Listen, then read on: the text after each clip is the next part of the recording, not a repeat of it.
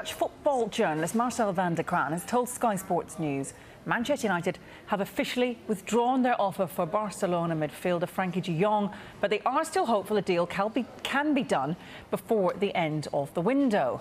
Manchester United have officially withdrawn their offer to Barcelona. They had this offer on the table for £72 million, and there was a deadline on it. This deadline has now gone past, and before the deadline, Manchester United had to take a decision.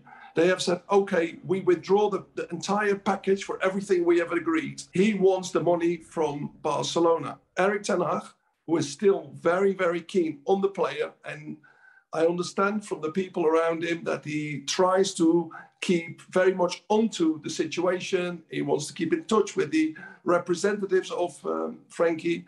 He still wants the player, but there was no other way for Manchester United as a club than to withdraw this offer.